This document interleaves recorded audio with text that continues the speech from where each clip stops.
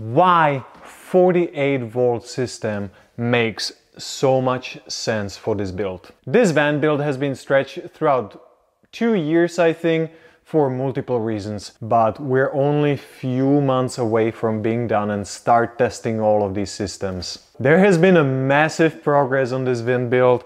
We have heated floors installed, we have a vinyl installed, I progressed on a water system, I have a kitchen galley pre-made, and I'm able to work on this electric system, which I would like to talk about right now. So to understand this concept, you need to get an idea what this van is even about. Because the layout, the way it is now, I purposely have most of the weight distributed on a rear axle. That means water tank right below us, big power bank sitting right here in this space, same with a heavy 20 kilo inverter, and 2 electric bikes next to each other. So weight distribution is really important for the safety of a vehicle and a good maneuvering, if you want to call it this way. Let me tell you why 48-volt system makes so much sense. Mainly for all the appliances, 12-volt obviously has the biggest support for all the hardware. Most of the things are for 12-volt system. That's a starting battery, and in truck and buses case, 24-volt system. Well, I had to rethink this approach a little bit more. Obviously for 12-volt system, in a case of my need, big draws. I'm gonna be charging the electric bikes with 3 kilowatts. I'm running this time no propane. I'm running induction stove on electricity. We're running the oven on electricity. We have a 3D printer on board.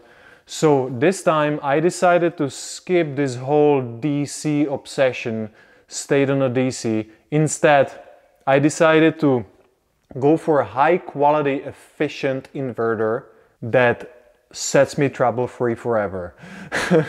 You know, every single appliance you have in a house, you can have here. That's why this is closer to off-grid house instead of a camper van. There's so many benefits why to go for 48-volt system, especially for these big draw appliances. Well, mainly I'm carrying much less copper and I saved a lot of money on thick wires, because right away I can be running reasonably thin cables and have a really powerful appliances behind. When I started exploring this option, I didn't even realize these 48-volt inverters are actually the cheapest option. When you look at a 48-volt system and 230, the gap between them shrinks a lot. It's much easier for the hardware. It's much easier to design such a unit. That's why these inverters are so much cheaper. I love it. There's a same version that has internal charger as well, and I decided not to go for that one. I'll explain in a minute, because I want to walk you through the whole setup. So pretty much the whole power bank that I started working on this week is gonna be sitting here, and it takes the whole space. It's pretty simple setup when you understand the principle. When I have a main switch for the battery right here, I can unplug and plug the battery to the system with just a switch. Super easy for maintenance, for anything I would potentially need. Then all the power goes to these distribution blocks. Most people use Victron distribution block. I found it unnecessary, expensive, and too bulky for a 48-volt system. So this is for car automotive distribution with MIDI fuses in there. Then from here I can run the fuses to all of the appliances here. You definitely know this is a breaker coming straight from the solar panels. We have 1 kilowatt. They tilt. They'll be able to follow the sun. It goes to charge controller, and from there through the fuse it goes back to the distribution block to the battery. Easy. Victron, that's easy, that's positive and negative, goes here, and then we go to the automatic switching box, if that's how it's called, when you pretty much have primary and secondary power sources, and it automatically switches. So because this is on a second priority stream, the moment I plug the camper van to any kind of a household outlet, it automatically switches and prioritizes the other input. I would like to start from this side. This is the only 12 volt conversion I have, because obviously everybody has a lot of 12 volt appliances. So that takes care of that. That's plugged to the distribution box, steps down the voltage from 48 volt to 12 volt, goes through the fuse box and gets distributed all over the place. This is a ground bar, pretty obvious. And this is a cool little device. That is a step-up DC-DC converter. So most of the time we're gonna have one bike here, another bike here.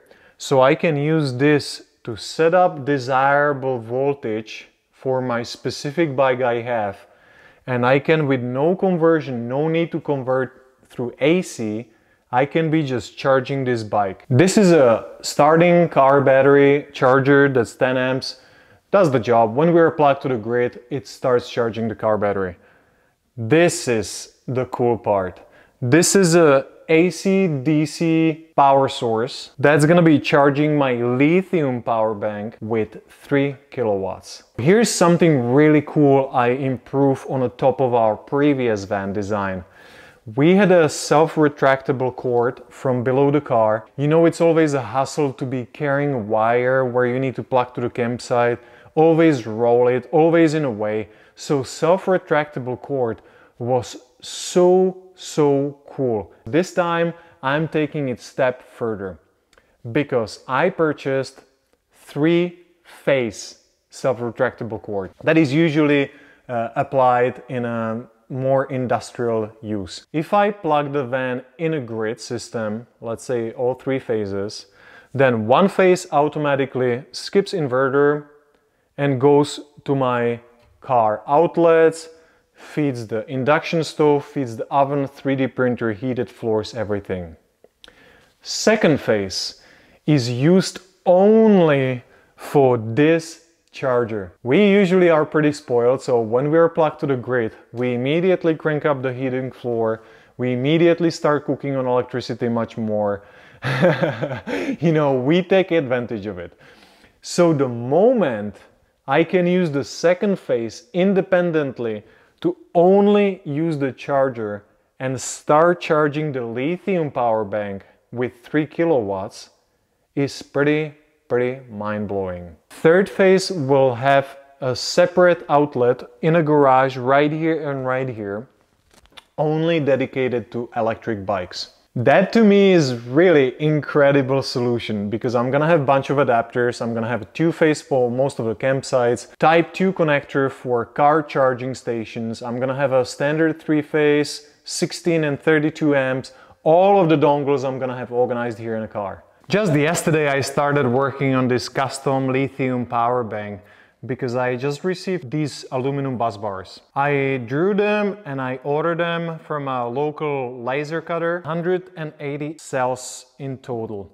These are 3.6 volt nominal each, and I'm just combining them in a 12S 15P configuration. This is interesting for some of you, the technical spirits. This is 44 volts nominal, 300 amp hours capacity. My range will be from 36 volts fully discharged to 50 volts fully charged.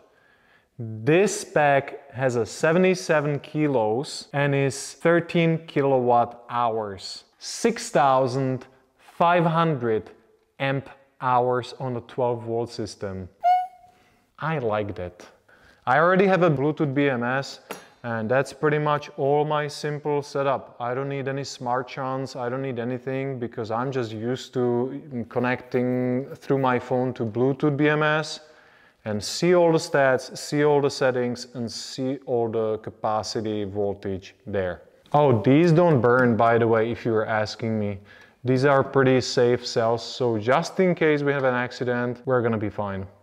This is a 230 volts fridge I'm using from the other side of the electronics box. Weight distribution is pretty obvious. Again, everything on a rear axle, nicely distributed. Second reason is having it as high as possible, because it's just more convenient for humans to access and reach and see. And why I go for 230? They're so much cheaper. There's so many more options to choose from. So I was able to get the biggest possible size that fits in our camper van, have the quietest, and also have the most efficient power consumption. I look at the really detailed comparison videos where a guy compared 12-volt fridge versus 230-volt through inverter. When you have a good efficient inverter, which we do have, there is a difference only like 15 watts when it actually runs. And it doesn't run all the time, only when the compressor turns on. And because the Victron has a sleep mode, and I can set up a threshold when it's gonna turn on, it can seriously turn on automatically every single time the fridge asks for it. This space is just so lovely. I can't wait to start making ice for drinks, having ice cream. Ooh, that's a nice and spacious fridge. This has been a fun day project, a little update. It looks like a super tiny little galley that is maybe for kids to play with, for little girls. But hey, it's pretty awesome. This is a beautiful space-saving system. When we have the top drawer for cutlery and plates and bowls, super thin, maximizing the space. These are not 500 millimeter deep drawers, these are actually 550 to maximize the depth and just give us the little extra 5 centimeters of storage.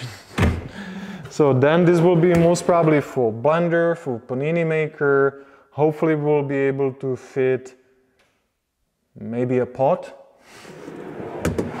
We'll see about that. Really important thing we see with Margaret that a lot of people forget in their van builds is a garbage bin. Right? We do generate a lot of garbage, unfortunately. And this time we cracked the issue once for all, when we can be recycling general waste, plastic and glass. If you think this is a space waste, well, you might be right. You know what? We can actually always use the rear garbage bin for water bottles or for cleaning supplies. I don't know. This is the deepest. That's the huge one. And the oven, ooh, that's always been a dream to have in a camper van. This is ridiculously small, 1600 watts oven. It's good probably just for 2 potatoes and a toast.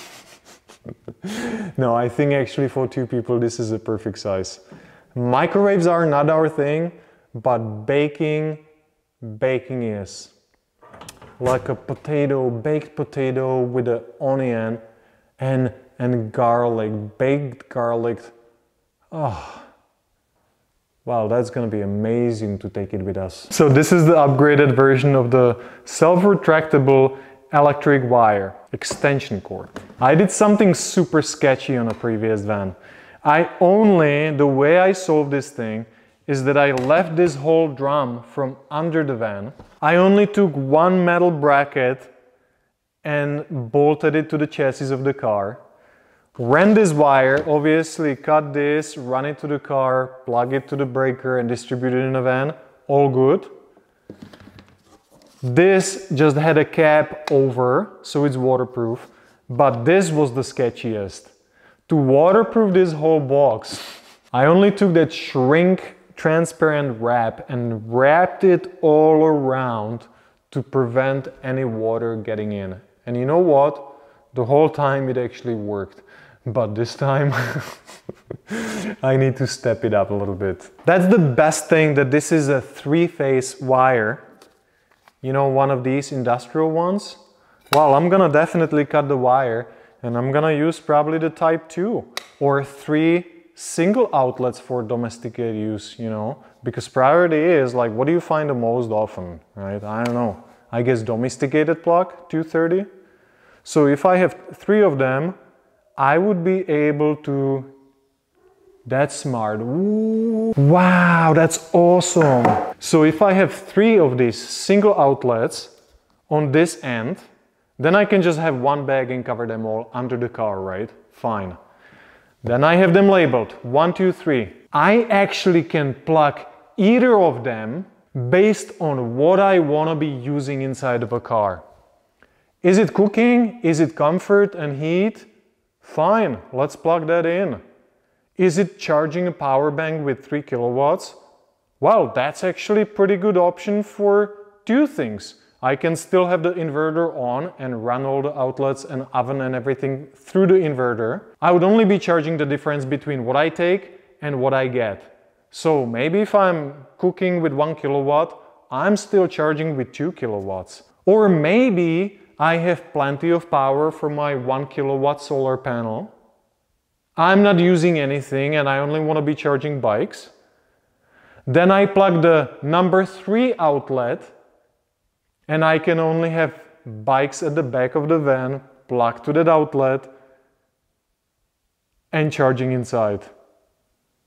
Or we have options like in a campsite, the double phase outlet, or we have these 3-phase outlets. Wow, type 2, anything. It's been super awesome to finally be in a finish line, doing the systems. This following week I'll be able to install the power bank and immediately see what's up. I'm gonna take the van out and see when I tilt it how much the solar charges.